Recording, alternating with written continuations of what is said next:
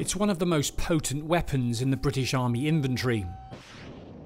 The American-made M270 can launch a devastating salvo of GPS-guided rockets, hitting targets up to 50 miles away with pinpoint accuracy. The UK is sending a handful of these to Kiev to help its forces hit back at Russian heavy artillery.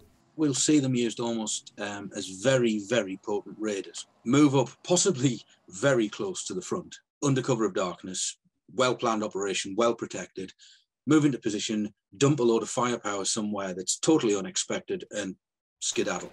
I've seen what happens when those shells go off, and I can only describe it as that's what hell looks like. I could not imagine anything surviving in that area.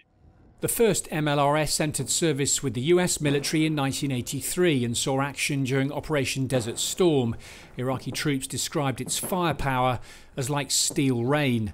The self-loading launcher is mounted on the chassis of an M2 Bradley fighting vehicle, which can travel at up to 40 miles an hour. It's operated by a crew of 3.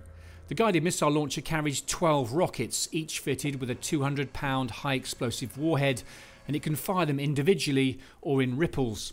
If required, this system can unleash all of its dozen rockets in less than a minute. An onboard computer automatically re-aims between rounds, providing an accuracy of less than 10 metres. The MOD says Ukrainian troops will be brought to the UK to be trained how to use the weapon system. It's a turning point, because it means, for example, the very complacent Russian artillery forces who are not dug in very well, who are just pounding away, suddenly they can be destroyed. Now, there isn't the means to destroy all of them, but every one of those units now knows we can be a target, which means they have to dig in properly, they have to take their time about things, they have to protect their ammunition better.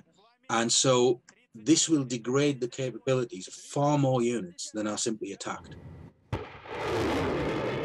As well as this shipment from Britain, the US is also sending long-range weapons to Kiev. Washington is gifting Ukraine 4 M142 high-mobility artillery rocket systems known as HIMARS, an updated version of the MLRS.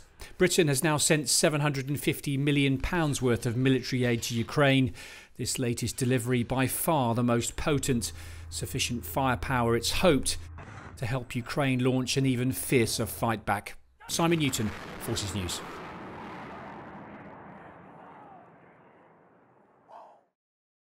If you enjoyed this video, don't forget to like and subscribe to our channel.